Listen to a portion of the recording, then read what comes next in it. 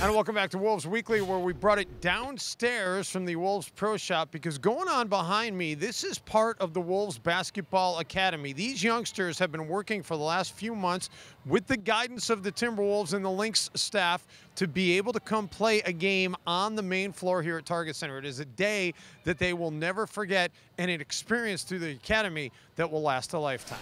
And number 30, Brandon White. And number 14, Dominic Wynn. So by far the coolest thing we do is the opportunity for the kids to play on the court here before the game. The kids get to sit right on the benches where the players do. We announce lineups, keep score on the big scoreboard. They got Gatorade there for them, the whole 9 yards. So it's an awesome experience that they get to be out here playing on the same court as the pros. Just playing on the floor, number one, is quite the thrill for the kids.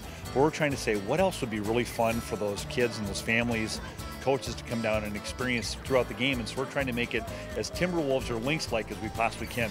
We just started intros, lights out intros today with a spotlight on all the kids. We have a PA announcer, we do the intro music. We have the Gatorade, which is a big deal for the kids to drink. So we're trying to make it really lifelike for play where the pros play.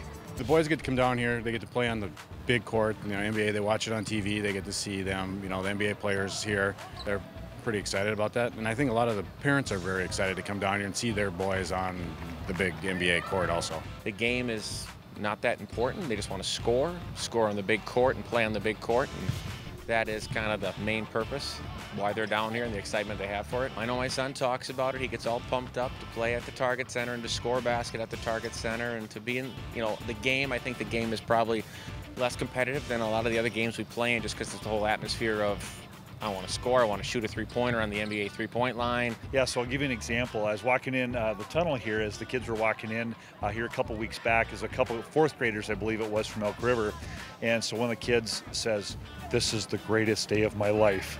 And so you hear comments like that, and the kids get to go home and watch the Timberwolves play on TV, or when they come to games say, I shot a three-pointer in that spot, or I made a layup in that spot, or I drank the Gatorade that the Timberwolves or the Lynx players are drinking. The best thing that we hear is that that's their favorite memory growing up playing basketball. So even when they're 35, 40 years old, they still remember playing on the court, where they made a shot from, that sort of thing, rather than, who won the game or what happened that year. They remember playing down here at Target Center. We've done it every year since fourth grade, so it's an annual event for us to come down. We've played Corey's team the last year and then this year, so 2 years in a row.